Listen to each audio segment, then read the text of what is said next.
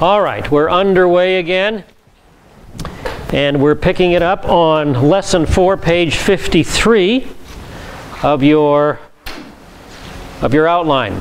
And remember, we're in the middle of the Sermon on the Mount. We are taking the Sermon on the Mount as a unit. We're not taking anything out of it piecemeal and exegeting that section and leaving the rest to your imagination. Again, we're trying to treat the Sermon on the Mount like you would treat your pastor's sermon. If he does a 45-minute sermon, it wouldn't be fair to him to take 5 minutes out and say, that's what it's all about. You would cover the whole sermon. So interpretation is important, and context is critical to interpretation. So we have... we talked a little bit about the dispensation of law, how it began in 1446, and how it is moving along merrily until we come to Passover AD 30, where the dispensation of law begins to fade out, and the dispensation of grace begins to fade in. And today, we are 2,000 years down the timeline in the dispensation of grace. So we're well into the dispensation of grace, maybe even close to the end of it. But where was the Sermon on the Mount preached? The Sermon on the Mount was preached way back here, 1.5 to 2 years before 30 AD. And so there's 1.5 to 2 years of the dispensation of law that remains. So we have to view this as happening during the dispensation of law. We reviewed the covenants. We looked at the Abrahamic covenant versus the Mosaic covenant. We saw the Abrahamic covenant was eternal and unconditional, the place of spiritual blessing. The Mosaic covenant, in contrast, is temporary and conditional, and it is a temporary administrator of the Abrahamic covenant. And I emphasized you've got to keep these two separate, and when you don't, nothing but confusion results. Everything just goes out the window.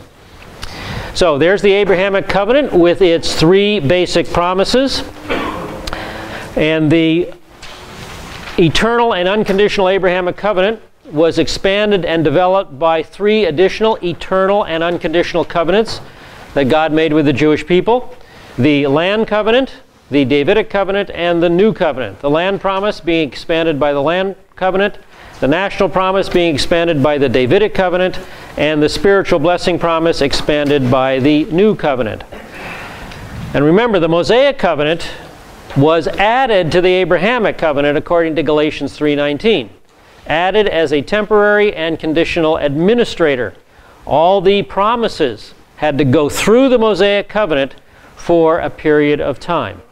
However, in 30 AD, the new covenant was instituted, and therefore the Mosaic covenant was rendered inoperative. It had fulfilled its purpose. It ceased to be mandatory. It ceased to be a rule of life for the believer. It continues to be holy, righteous, and good and relevant because we can mine it for riches and for applications to our lives, but it is not required. It is not required. The rule of life today is the law of the Messiah, the new covenant, the New Testament as we call it. So this is what we live under today. And remember, I said this was a great arrangement because under this arrangement, the Gentile believers are grafted in. Under the new covenant, there's your portal into the place of Jewish spiritual blessings. The Gentile believers inherit Jewish spiritual blessings, which is a great privilege. So there's where everybody fits in today. And so remember, I talked about having 2 kinds of olives on the olive tree. You know, us Jewish believers, us Jewish Christians, were the natural olives, kind of mild and flavorful, but you guys were what? You guys were the wild ones, okay? You are the wild olives, okay? And by the way, I happen to marry a wild olive myself, so kind of like them, a little spicy there. All right, so let's pick it up then, where we left off. And we left off, well, let's, in Matthew 5:17 through 19, let's reread Matthew 5:17 through 19.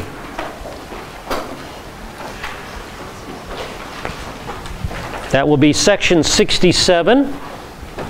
Section 67, page 53. 53. All right, verses 17 through 19. Do not think I came to abolish the law and the prophets. I did not come to abolish, but to fulfill. For truly I say to you, until heaven and earth pass away, not the smallest letter or stroke shall pass away from the law until all is accomplished. Whoever then annuls one of the least of these commandments and so teaches others shall be called the least in the kingdom of heaven. But whoever keeps and teaches them, he shall be called great in the kingdom of heaven. So verse 17 gives us the Messiah's attitude toward the Torah, toward the Mosaic law. It's not to destroy it, but to fulfill it. But remember, the additional traditions of the Mishnah often rendered the Mosaic law null and void, and we'll begin to see that as we get into this more and more. But Jesus came to fulfill it. He came to complete its intention. And again, remember, that means he will be the only Jew who will keep the law perfectly. Perfectly. He will obey all of the commandments that apply to him. But the law at this point is fully obligatory until after his death. And then that new covenant begins to start functioning.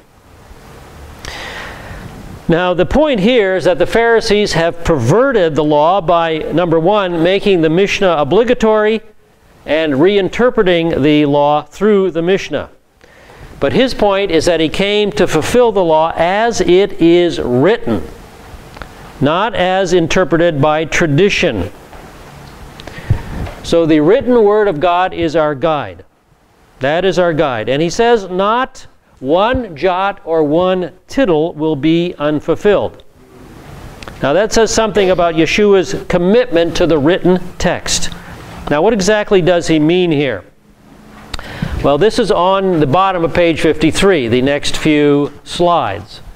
And this is the Hebrew word Ariel. And I just chose to use that word because it contains the smallest letter in the Hebrew alphabet. There's the smallest letter, the Yod, the Y sound. Or, as it's referred to in the text we just read, the Jot. The Jot. That's the smallest Hebrew letter. So his point is, the law will be fulfilled right down to the smallest letter. But he gets even more specific than that. He talks about the tittle. And there are several Hebrew letters that are distinguished by this element. For example, here is a dalet. This is the D sound for all you beginning Hebrew students, right? The D sound, right? The dalet. And this is the resh, the R sound. The R sound, right? Trill it. Now, what's the difference between these two letters? The only difference between them is right there. One little stroke of the pen extends beyond the descender. That's the difference between a D sound and an R sound. Now, this is what makes Hebrew so maddeningly difficult to those who have started it for the first time. We're not used to looking at these tiny little strokes of the pen. Another example. There's the bet, the B sound, B. And here is the kaf, the K sound. And again, what's the difference between the two letters? Again, one little stroke of the pen extending beyond the descender. That's the whole difference. The whole difference. So the Messiah is saying that he will fulfill the law down to the smallest letter, down to the smallest stroke of a letter. He's going to do it all and do it all perfectly. Now the rabbis also speak to the importance of every stroke of the text. They see every stroke of the text as very, very important. And an example is on the third slide there on your outline. I'm going to bring a quote forward from Tanhuma 1:1. In Tanhuma 1:1 you read, "It is written," and that's Deuteronomy 6:4, the quote, "The Lord our God is one Lord. He that changes dalet into resh destroys the world." All right, what is he talking about? Here's the reason. It would read, "The Lord our God is another Lord." Okay, you change one letter and you totally change the meaning of the text. How does that occur? Well, here I'll show you. There's the English version of Deuteronomy 6:4. Here is the Hebrew, reading from right to left. Shema Yisrael, Adonai Eloheinu, Adonai Echad. And there's the key word that we're concerned with. The word Echad, the last word in the sentence. Now let's pull out that word so you can see it a little bit better. There is Echad. Basically it means one. And it ends in a dalet. Correct? Right? It ends in a dalet. But there's another Hebrew word. There's another Hebrew word, and that's the word acher, which means another, and it ends in what? The resh. What's the difference between these two very different words? One has the tittle and one does not. Okay, so you see what the rabbis mean when they say, it is written, the Lord our God is one Lord. He that changes dalet into resh destroys the world. Why? Because it now reads, the Lord our God is another Lord. Instead of promoting monotheism and one God for Israel, all of a sudden, polytheism, many gods, is being promoted. One stroke of the pen can change the whole meaning of the sentence. That's how important every stroke of the pen is in the Jewish community. And so it's not surprising to hear this very, very similar statement on the lips of Yeshua, isn't it? I will fulfill the law to the smallest jot, the smallest letter, and the smallest tittle, the smallest stroke of a letter. So what's the implication of all this? Well, the implication lies in the fact that the age of the law is still in effect, and he's saying that the entire law is mandatory. It must be kept at this time. So the Sermon on the Mount as a unit cannot be ethics for this age, because the whole law must be kept in every minute detail. And you know, the temple's gone. Can we keep the sacrificial system in any way, shape, or form? Without the temple, the law's gone. You know? How about any kind of sacrifice? Maybe you could bring a lamb to your church for sacrifice up front, you know, on Sunday. Would that work? No, I don't think so. I don't think so. And if you break the law, what is the consequence? Judgment. There's curses of the covenant and blessings for the covenant. So if you break the law, you're under the principle of law, and breaking the law brings punishment. And that includes tithing at a rate of 23%. That includes resting in your home at Shabbat. That includes wearing clothes with 2 types of thread, and the food laws, and on and on and on and on. So this is not ethics for this age, but we can principleize some of the aspects of the Sermon on the Mount and apply them to our lives. All right, let's go to page 54 at the top. And we'll pick it up on Matthew chapter 5, verse 20. So we're at page 54 and verse 20 in section 67. All right, everybody all set? For I say to you, unless your righteousness surpasses that of the scribes and Pharisees, you shall not enter the kingdom of heaven. So in this verse, Yeshua repudiates Pharisaic interpretation of the law. You've got to have a higher standard of righteousness than the Pharisees are demanding. Now, in the upcoming sections, he's going to contrast his interpretation of the law with the Pharisees' interpretation under 6 basic headings, 6 basic examples. And as we look at section 68, we're going to encounter some key phrases. And the verses in which the phrases appear are listed for you there on page 54. And the phrases go something like this. You have heard that the ancients were told. Or, you have heard that it was said. Or, and it was said. Something like that will appear in your translation. All of these expressions refer to the oral law. They refer to the Mishnah. Now, when a reference is directly to the written law, the phrase will go something like this: it is written. It is written. Now remember, the Mishnah was still in memory form at this point. It was not written down yet. It wouldn't be written down for about 200 more years. So Jesus will take a doctrine of the Torah, a doctrine of the Mosaic Law, and he'll contrast his interpretation with the Pharisaic interpretation of the law as found in the Mishnah. And the contrast is going to center around this idea, that the law demands more than the mere act. The law demands the attitude of the heart, the intent and attitude of the heart. You can't have one without the other. You have to have the correct attitude and the correct action. That's the principle behind the law. All right, any questions there? All right, so let's take a look at section 68. We're in lesson 4, page 55 at the top. And we'll start looking at these 6 contrasts in interpreting the law.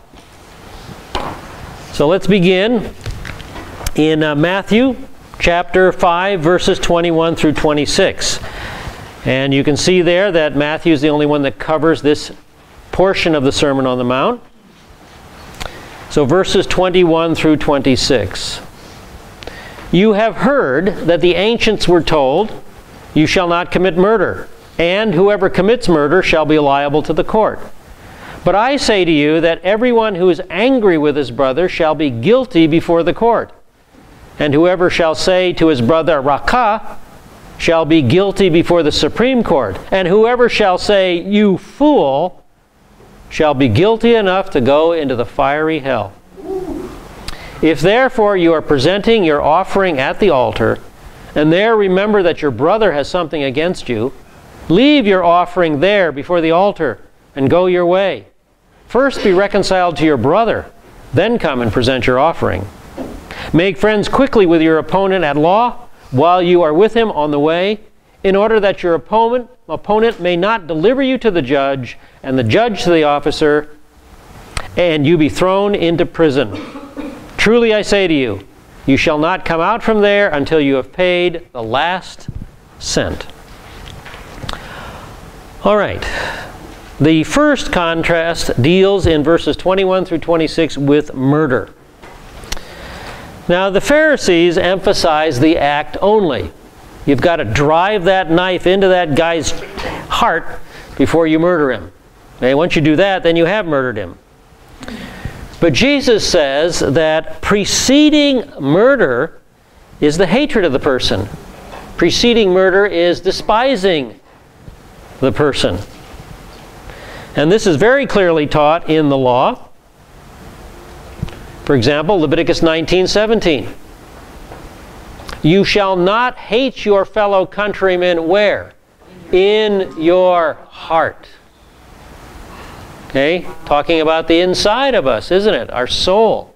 You shall not hate your fellow countrymen in your heart. You may surely reprove your neighbor, but shall not incur sin because of him. So the law clearly taught that sin begins in your heart. That's the basis. That's the foundation. Now, this term rakah in Hebrew, it means basically empty-headed. A modern American expression might be, you turkey, or what? Well, fool, yeah. Or stupid, something like that, you know. Airhead. Airhead. Okay. Similar kinds of insults. Okay. This crowd knows. This crowd knows, yeah. All right, everybody, keep your seat. Okay. Question. In the 613 laws, in the very beginning, it says to offend your fellow person is equivalent to murder. Exactly, yeah. To take Sure. their reputation away. Sure, exactly. Mar their reputation. Exactly. This is very clearly taught in the law. That sin begins in your soul, in our soul. So this term, rakah, for example, means, stupid head, airhead, thinking like that. And there is a parallels in rabbinic literature. For example, the Babylonian Talmud, Maaseh Baba Metzia 58b. A Tana recited before Rabbi Nachman ben Yitzhak, "He who publicly shames his neighbor is as though he shed blood." See, there you go. The rabbis understand this. Just shaming somebody, making them embarrassed, is like killing them. You know? You don't want to shame your brother, embarrass them. Here's from Maaseh Baba Metzia 58b. All who descend into Gehenna subsequently reascend. That's a reference to the rabbinic doctrine of purgatory. That's where it came from. All who descend into Gehenna subsequently reascend, excepting 3 who descend but do not reascend. In other words, there are 3 types of people who will suffer eternal punishment. And here they are. He who commits adultery with a married woman, publicly shames his neighbor, or fastens an evil epithet, nickname, upon his neighbor. So when you go around, according to the rabbis, if you go around calling your neighbor stupid head, you know what, there goes old stupid head Solomon, you know, something like that, and embarrassing him and shaming him, the rabbis are teaching, you're worthy of eternal punishment. So the rabbis understand this very, very clearly. Jesus is, say again? Kind of like bullying. Yeah, kind of like bullying. Yeah, we're having a bad problem with bullying these days. Same kind of thing. So it's in the heart that counts, and the rabbis know this. But let's take up this term fool. Remember Jesus talked about the term fool? If you call somebody a fool, you're guilty enough to go into the fire of hell. Well, you know, you look in the Talmud and you find this term fool all over the place. And most surprisingly, on the lips of so august a rabbi as Rabbi Yochanan ben Zakkai. Remember him? Remember that guy? He comes up over and over again. So here is from the Talmud, Maaseh Baba Batra 115b and 116a. Rabbi Yochanan ben Zakkai joined issue with them, and he said to them, "Fools, whence do you derive this?" And I've edited it down a little bit. He said to him, "O Master, do you dismiss me with such a feeble reply?" He, reference to Yochanan, said to him, "Fool, shall not our perfect Torah be as convincing as your idle talk?" So what is Rabbi Yochanan ben Zakkai doing here? He's calling this guy a fool, and he's humiliating him, isn't he? You know, when I came across all this stuff, I realized that Yeshua is preaching in Galilee. And he's being investigated by the rabbis. What is this ministry, this Messianic ministry? Is it genuine? Is it a valid ministry? And there weren't a whole lot of rabbis up in Galilee, but who was up there? Rabbi Yochanan ben Zakkai, wasn't he? He was a Galilean rabbi for 18 years. You know, as I read the Sermon on the Mount, I just wonder if Rabbi Yochanan ben Zakkai was not in the audience. A man who seemed to like to use the word fool. You know, I wonder how this sermon hit him in his heart. Don't use the word fool. Don't humiliate your brother. I just wonder if he could have been in the audience and what his reaction might have been.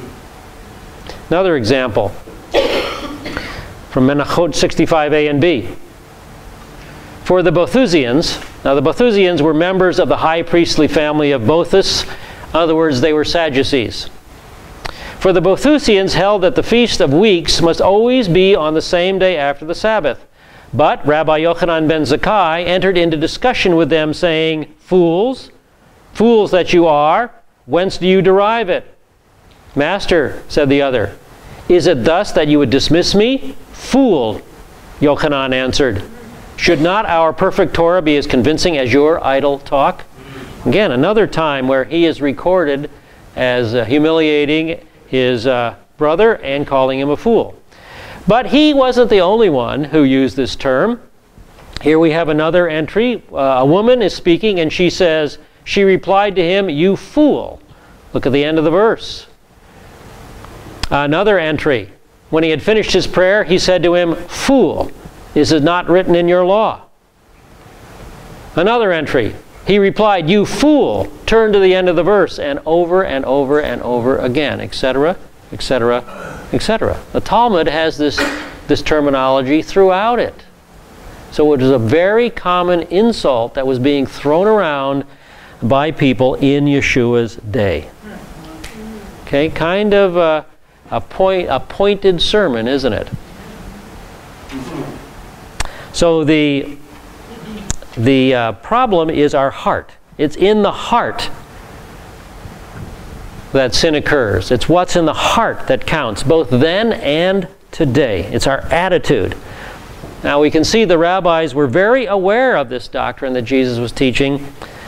They were aware that it was biblically consistent. It was consistent with what they taught, but they will still reject him. All right, let's move on then to Matthew chapter 5, verses 27 and 28, and our next example. Matthew 5, 27 and 28. You have heard that it was said, you shall not commit adultery. But I say to you that everyone who looks on a woman to lust after her has committed adultery with her already in his heart. So these verses deal with adultery. And again, the Pharisees emphasized the act only. But Jesus goes a bit deeper than that. He says, look and lust, that's your internal attitude, and you are guilty. And again, this is something that was very clearly laid out in Scripture. This is nothing new. Proverbs 6, 23 through 25. For the commandment is a lamp, and the teaching is light, and reproofs for discipline are the way of life, to keep you from the evil woman, from the smooth tongue of the adulteress. Do not desire her beauty where? In your heart. You know, nor let her capture you with her eyelids. Well, can your eyelids grab you and capture you? No, not literally, but oh, look at those smoky eyes she's got. Ooh, she's so cute. You know? All right, see that? So it's very, very, very, very clearly taught in Scripture. Very, very clearly taught in Scripture. Nothing new. Adultery is carrying out what is already in the heart. All right, let's take a look at verses 29 and 30. 29 and 30. And if your right eye makes you stumble, tear it out and throw it from you. For it is better for you that one of the parts of your body perish than for your whole body to be thrown into hell. And if your right hand makes you stumble, cut it off and throw it from you. For it's better for you that one of the parts of your body perish than for your whole body to go into hell. Well, is Jesus telling his audience to mutilate themselves? No, he's not doing that. Remember, always keep in mind that this is hyperbole. Good Jewish hyperbole. What is hyperbole? Exaggeration for emphasis. Exaggeration for emphasis. You and I have done it 1,000,000 times, right? No, we haven't done it 1,000,000 times. Only a few 100,000, right? You know, you've said that to your kids. Dave, yeah, everyone is doing it. David, I told you 1,000,000 times, don't do that. You know, that's hyperbole. That's hyperbole. The idea behind this exaggeration for effect is this: deal seriously and severely with this issue of sin. Take it seriously, deal with it severely if you have to. He's not literally telling us to tear out our eye or cut off our hand. If you did that, what would happen 5 minutes after you lost your hand? You'd sin again, right? Because sin isn't located in your hand. Sin is not located in your eye. It's in your heart.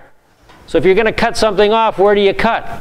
Right there, you know? You got to cut your head off, you know? You got to, that's the end of it. Okay?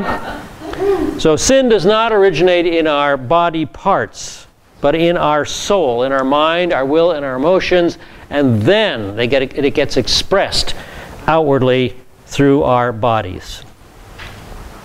All right, let's take a look at Matthew chapter 5, verses 31 and 32, dealing with divorce here. Verses 31 and 32. And it was said, whoever sends his wife away, let let him give her a certificate of divorce. But I say to you that everyone who divorces his wife, except for the cause of unchastity, makes her commit adultery, and whoever marries a divorced woman commits adultery. Now this is just one piece of a much more complex pie dealing with this issue of divorce. So we're not going to touch it here. We're going to gather that information together, and then later on, when this subject comes up again, we'll deal with the whole issue, bringing all the data together in one place, okay? All right, so we're going to skip over it here and not elaborate on it here. All right, I have 7:45, so let's go ahead and take your break, listen for the shofar, and we'll come back on the bottom of page 55.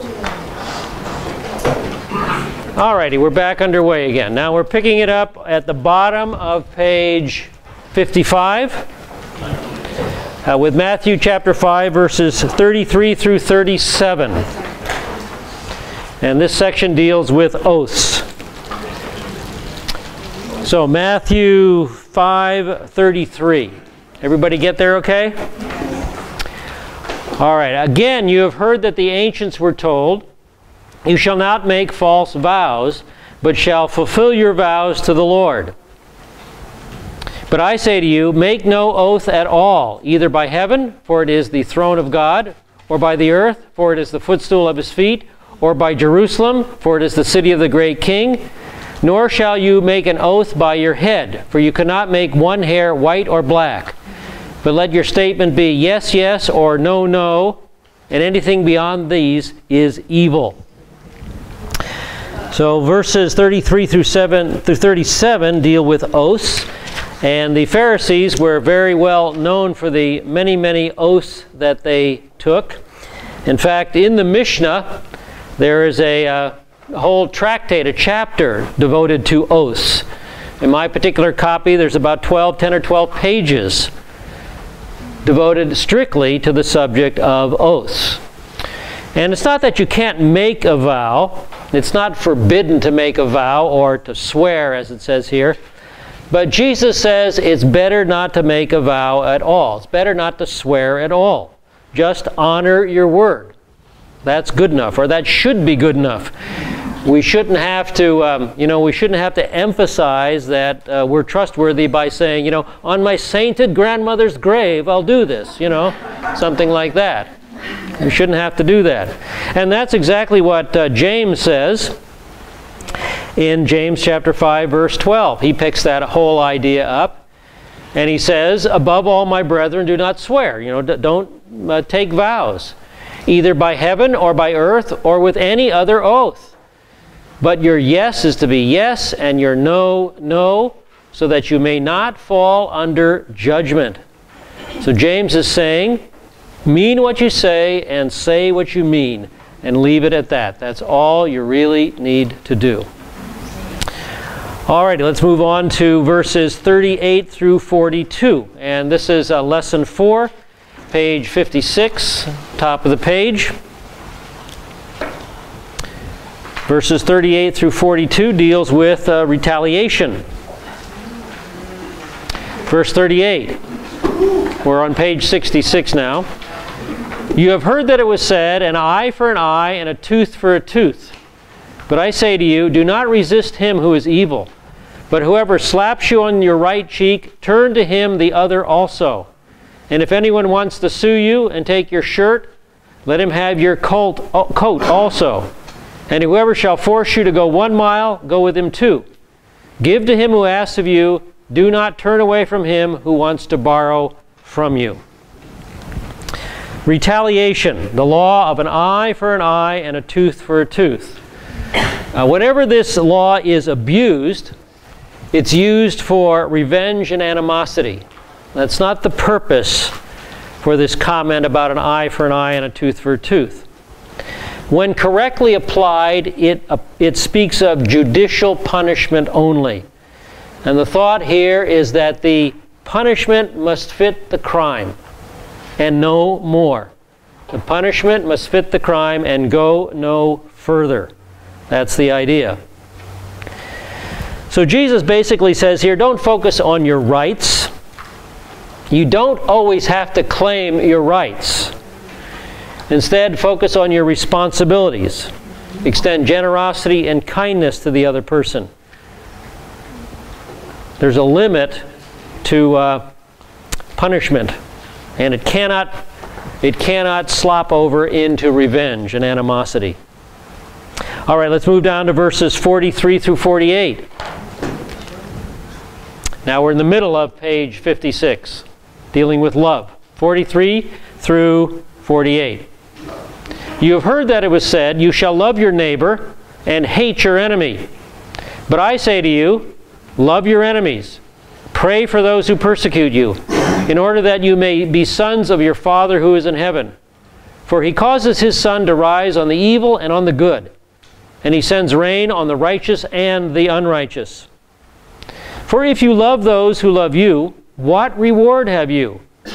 Do not even the tax gatherers do the same?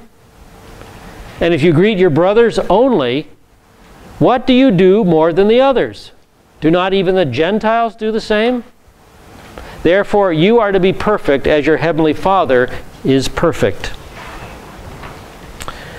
Now, the Dead Sea Scrolls reveals to us that the Essenes taught, hate your enemy. For example, 1 Qumran 1 through 9. God commanded by the hand of Moses and all his servants, the prophets, that they may love all that he has chosen and hate all that he has rejected, and that they may love the sons of light, each according to his lot in God's design, and hate all the sons of darkness, each according to his guilt in God's vengeance. Now, the Pharisees didn't go that far.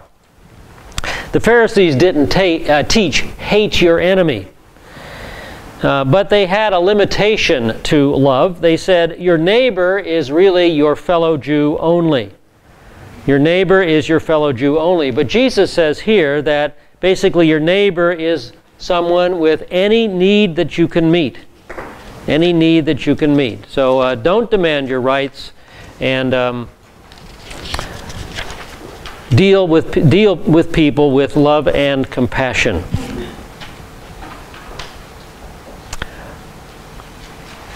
Now we come to section 69, page 57. Lesson 4, page 57. And the section is entitled, 3 Hypocritical Practices to be Avoided. This section will deal with a repudiation of Pharisaic action. The first section dealt with a repudiation of Pharisaic interpretation. And now he repudiates Pharisaic behavior or action. And again, he's going to contrast the external with the internal. So we begin with Matthew chapter 6, verse 1. And so this is on page 67 of your Harmony. Section 69, Matthew 6:1. Beware of practicing your righteousness before men to be noticed by them. Otherwise you have no reward with your Father who is in heaven. Now Matthew 6:1 brings out a principle. And the principle basically is this. The practice of true righteousness is done in secret. It's not done for self-glory. It's not done to benefit yourself. And then Jesus gives us 3 examples dealing with true righteousness. Verses 2 through 4. When therefore you give alms, do not sound a trumpet before you as the hypocrites do in the synagogues and in the streets, that they may be honored by men. Truly I say to you, they have their reward in full. But when you give alms, do not let your left hand know what your right hand is doing, that your alms may be in secret, and your Father who sees in secret will repay you. So again, this begins with the giving of charity, almsgiving. Now apparently, some of the Pharisees went around blowing trumpets to announce their gift in public. And Jesus here condemns ostentatious displays of charity. Okay? In contrast, true righteousness is done in secret. So if you're going to give somebody charity, do it in a private manner. Don't display it for everybody to see. See how wonderful I am and how generous I am. But you know, the church has not escaped this trap, have we? You know, many churches make a big deal out of giving. And you know, those who have $1 can feel guilty because they only have $1. There's no reason for those who have little to be ashamed of giving little. And the same is true on the other side of the coin. Those who give more should not be proud of it. So Pharisaism has not escaped the church. We should give in secret. The widow's mite. You're right, the widow's mite. We'll talk about that in a little while. Yeah, we should give with all our might, yes. Whether it's a mite or mighty, yes. There we go. So, you know, when you give, use an envelope. Do something like that. Just put your gift in an envelope, seal it. You know, let the church take care of it. Just keep it privately. And, you know, secret giving was a rabbinic ideal as well. This is not outside the thinking of the Jewish community. For example, in the Talmud, Baba Batra 9b, Rabbi Eliezer said, "A man who gives charity in secret is greater than Moses, our teacher." That's high praise, isn't it? If you give privately, confidentially. And many, many centuries later, Rabbi Maimonides said this: "There are 8 degrees of almsgiving, one lower than the other. Supreme above all is to give assistance to a fellow man who has fallen on evil times by presenting him with a gift or loan, or entering into a partnership with him, or procuring him work, thereby helping him to become self-supporting." Isn't that a great statement? Yeah. The best kind of charity is to get the guy off the welfare rolls. Get him self-supporting. Get him confident in himself. You know, boy, we sure need that today. You know, in our economy today. Next best is giving alms in such a way that the giver and recipient are unknown to each other. This is indeed the performance of a commandment from disinterested motives. And it is exemplified by the institution of the chamber of the silent, which existed in the temple, where the righteous secretly deposited their alms and the respectable poor were secretly assisted. So there was plenty of opportunity in the temple to give privately, to give confidentially. But it went farther than that. In the Tosefta Shekalim 2:16, line D, "Just as there was a chamber of secret donations into which donations for the support of the poor were deposited without fanfare, and from which contributions to the poor were handed out without much public announcement in the sanctuary in the temple, just as there was a chamber of secret donations in the temple, so there was such a chamber in each and every town." So every town and village in Israel provided opportunities to give in secret. You had plenty of opportunity to do so. Is that why they had different chambers in the temple? Yes, the temple complex had a lot of different chambers for different reasons. The wood chamber, the Nazarites chamber, etc., etc. Yeah, a lot of buildings on the temple complex. And we'll be looking more into that when the temple becomes more prominent in the study. Yes, Carolyn. When Yeshua said, "Don't let your left hand know what your right hand is doing," is it, I always wonder what that expression really meant or why he used it like that. Was he saying just don't announce it? Is that? Yeah, it's hyperbole for keep it secret. Keep it secret. Keep it, you know, be so conscientious. And of course, it's impossible for your left hand to know it, to be ignorant of what your right hand is doing. You know, it's hyperbole. But you know, just like with treating sin severely and seriously, take giving that way too. You know, make sure, pay attention, make sure you keep it confidential. Don't make it an opportunity to boast about your generosity. No ostentation shows of giving. That's the idea there. Yeah. All right. Okay, let's move on to Lesson 4, page 57. At the bottom of the page, we come to the next example of a hypocritical practice to be avoided in relationship to prayer. So now we pick it up on Matthew 6, verses 5 and 6. When you pray, you are not to be as the hypocrites, for they love to stand and pray in the synagogues and on the street corners, in order to be seen by men. Truly I say to you, they have their reward in full. But you, when you pray, go into your inner room, and when you have shut your door, pray to your Father who is in secret, and your Father who sees in secret will repay you. So again, prayer is not to be an opportunity to show off your oratory skills. You know, you've seen the types in prayer meetings. The prayers start and they normally talk like you and me, but when they go to prayer, it suddenly becomes the King's English, you know, these and thous and very flowery language, and it goes on and on and on and on and on. You know, prayer is not to be an opportunity to exercise oratory skills. So again, Jesus condemns an ostentatious display of prayer. Prayer is to come from the heart. And you know, the Pharisees were noted for ostentatious displays of prayer. For example, from the rabbinic commentary on the New Testament, the rabbi gives us some very useful information. He says, on fast days, prayers were recited outside in the open, you know, publicly. Individuals also prayed wherever they happened to be, when the time of prayer was at hand, whether at work, while traveling, or under other conditions. So people prayed in public. But the Pharisees had special fast days. Their fast days were Mondays and Thursdays. They made sure they fasted on Monday and Thursday. So what are they doing on their fast days? They're going outside. Very obviously, they're the only ones praying. And they're taking advantage of this opportunity for an ostentatious display of prayer.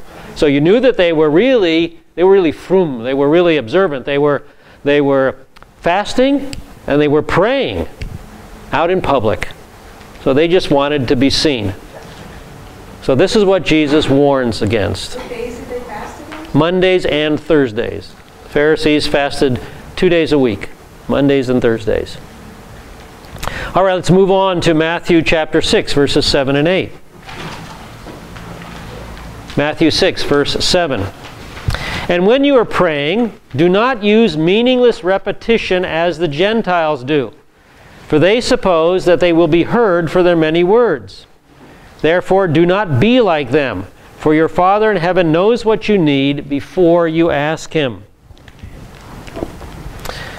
Now, in pagan religions, prayer is not extemporaneous, but is usually prescribed in a prayer book. In fact, in some pagan religions, you really don't even have to pray. I believe it is in Tibet, you have your prayer wheels. And you take your prayer and you write it out on a piece of paper and you stick it in the prayer wheel. And the belief is, as long as you have the prayer wheel spinning, you're praying. So they go around all day and they're just hitting these prayer wheels. And they think the volume, is going to somehow move the heart of God. You know, that's kind of an extreme example of pagan religious prayer. Writing down a prayer and then putting it on a wheel and spinning it. Okay? If you look at the Old Testament, if you look in the Bible, you see that the Old Testament characters prayed extemporaneously. Okay? And the rabbis understood this principle. The rabbis understood this principle. In the Talmud, Maaseh Berachot 861a, Rav Huna further said in the name of Rav Meir, a man's words should always be few in addressing the Holy One. Blessed be He. Since it says, be not rash with thy mouth, and let not thy heart be hasty to utter a word before God. For God is in heaven, and thou art upon earth, therefore let thy words be few. So here's a warning against long, ostentatious, oratorical prayer. Just say it from your heart. And you don't have to have fancy language. In fact, one of the kings of Israel, was it Hezekiah, when he was ill? What did he do when it was told that he was going to die? He turned to the wall and groaned, didn't he? God heard that prayer, you know. If a 3-year-old learns that her daddy is sick in the hospital with cancer and is going to die, and she says, "Oh God, please save my daddy," you think God's going to ignore that? "Oh Lord, the God of Israel, God of heaven and earth, please bring your healing power upon," you know. And we don't have to do that kind of stuff. Just speak from your heart, okay? And let your words be few. Let your words be few. The rabbis understood that. They're fully in accord with what Jesus is saying here. The Mishnah, Maaseh Avot 2:13. Rabbi Simon said, "Be careful with the reading of the Shema." The Shema is Deuteronomy 6:4. "Hear, O Israel, the Lord our God, the Lord is one." Be careful with the reading of the Shema and with prayer. "And when thou prayest, make not thy prayer a set task." By that means don't make your prayer a certain time of day. I have to pray at 3 o'clock each day. I pray for 15 minutes. And the next day at 3 o'clock for 15 minutes. And I'm a holy person. I'm a righteous person. I'm a good Christian if I pray at 3 o'clock every day for 15 minutes, something like that. Don't make your prayer a set task. Now you can do that. You can do it if it's from your heart. But rather, make prayer an appeal for mercy and an entreaty before the all-present. In other words, make your prayer come from your heart. You know? Make it come from your heart. Not just something you rote every day at a certain moment in time, or something I have to pray today. You know? Time to pray, so I better do it. You know? So God will be happy with me. Okay? That's the idea here. Nevertheless, Mishnaic Judaism fell into the Gentile mistake. Here is I just scanned in a couple of pages from one of the many Siddurim that I owe. A Siddur is a prayer book found in the synagogue, and I've got a bunch of these. And you can see on these pages the prayers in Hebrew on the right side and the English translation on the left side. And basically, Rabbinic Judaism has fallen into this trap because in Orthodox Judaism today, virtually all praying is from a siddur, from a prayer book. You know, so when you see Jewish people praying, especially in the Orthodox community, what are you going to see? You're going to see the siddur in their hands, okay, at the Western Wall. These guys are praying prescribed prayers out of the Siddur. Here even is a more informal prayer meeting outside, but how are they praying? They're not thinking through the prayer themselves. They're just praying from the book. Praying from a Siddur. That's all you will ever look at. Even this young child. Dad is doing his best to turn him into a righteous Jewish person, and what is he teaching him to do? To pray from a text. And there we go again. Now, also we now get to the point of a rabbinic superstition of tucking your prayers into the Western Wall. Now, this is not that far away from a Tibetan prayer wheel, you guys. And the tradition is to write your prayer out on a piece of paper and stick it in the Western Wall, the most holiest site in Judaism, and that'll make your prayers more efficacious. So, it happens all the time. When I go to Israel, I can bet that somebody's going to ask me, "Bob, would you take my prayer to the Western Wall and stick it in the Western Wall?" What do I tell them? No. I don't do that. I don't do that. Yes? I always wondered, does somebody go along every once Yes. in a while and clean all those out? Yes, they get cleaned out periodically. Yes. Yes, they do. So you better hope your prayer's been answered by the time it gets cleaned off the wall. No. Okay, so I don't do that because I tell them that is just a rabbinic superstition. Writing your prayer on a piece of paper means nothing. Sticking it in a piece of rock means nothing. Prayer is to come from your heart. And God knows exactly what's going on in your heart. That's where He wants to be. But you know, it's really even gotten to the extreme in this internet age. You can go to the HaDavar website and you can get your prayer into the Western Wall from here in America. You don't even have to go to Israel anymore. You don't even have to go to Israel. Here's what I picked off the website. Place a note in the wall. It is a centuries-old tradition to place a note with a prayer or request in the western wall. So, the instructions on the internet, type in your prayer.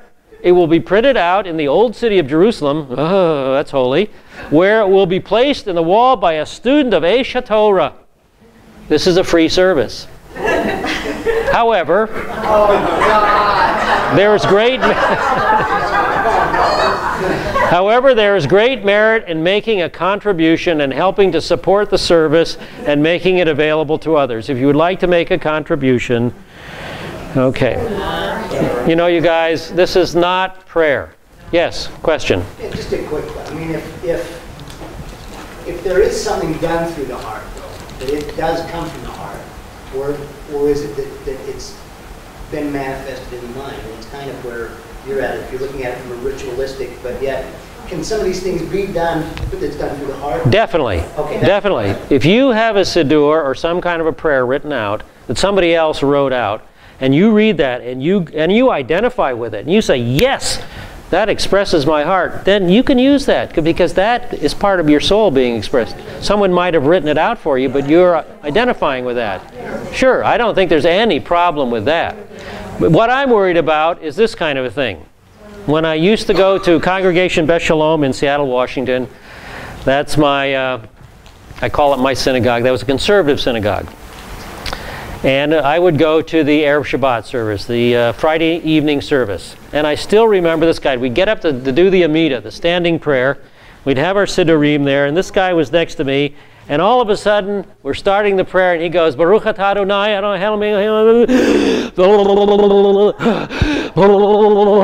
he sits down.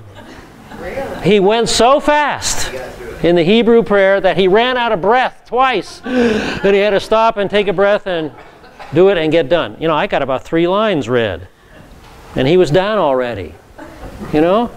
That was just a sham. That was just what we say here. An obligation by the guy. He wasn't identifying the words, but some of the words in the prayer book are really cool and really nice, and you can identify with them, but he wasn't doing that. So this is what Jesus is concerned about. You know, an ostentatious display of prayer that does not come from the heart. Okay, yes? Hey, real quick, if God knows what you need beforehand, why does he want you to ask him? Or is prayer just really for your benefit? Relationship. That's why he wants you to talk with him. He doesn't want to be this distant, you know, cold God out there somewhere in the spiritual realm. He wants to have a personal relationship with you and me. So even though he knows what's going to happen, he knows what we need before we ask it, he wants us to ask. Okay? You know, it's relationship. That's the whole thing. He wants us to talk with him. That's the key. What does he say? Pray without ceasing. You know, so we can be praying driving on the freeway. We can be praying in our churches. We can be praying when we come out of that meeting that we just got lambasted. Oh, Lord, help me, you know. We can pray all the time. We can always be shooting arrows up to the Lord. That's what he wants us to do. He wants us to be in constant contact. And that's not just an internet email service. You know, he wants us to be in constant contact with him. Prayer is more for us than for him. That's for sure. And he wants us to come from our heart, okay?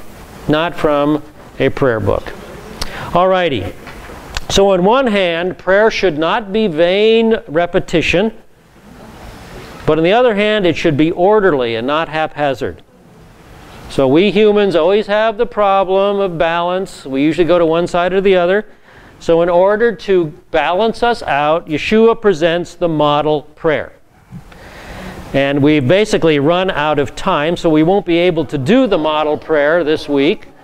Now the model prayer is often called what? It's often called the Lord's Prayer. Right. But it is a model for prayer. It is really a model for prayer. And the church, unfortunately, has not escaped this trap of vain repetition. What happens with the Lord's Prayer in many churches week after week? Many churches week after week, what do? They repeat the Lord's Prayer. Okay, until it becomes this meaningless repetition for you. This is a model for prayer, an outline for prayer. And so we will look at it very clearly and carefully in what? 2 weeks, right? Next week is Passover. Next week is Passover. We'll pick this up in 2 weeks. Okay, let me pray.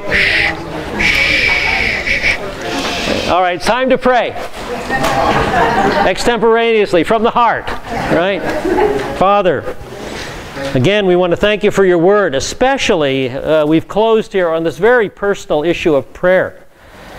And thank you for just talking to our hearts regarding this and emphasizing that you want a relationship with us. You want us to be keeping contact with you all the time for all the big and little things that come into our life. So Lord, help us to avoid the problems of prayer. Help us to recognize when we're trying to pray or we're trying to give or trying to make a statement for ourselves rather than to help others or build a relationship with you. Help us to keep self out of this and keep Yeshua and you to the forefront. And that's hard, Lord. We need your help to do this. We need it. So help us in Yeshua's name. Amen. All right, we'll see you in 2 weeks.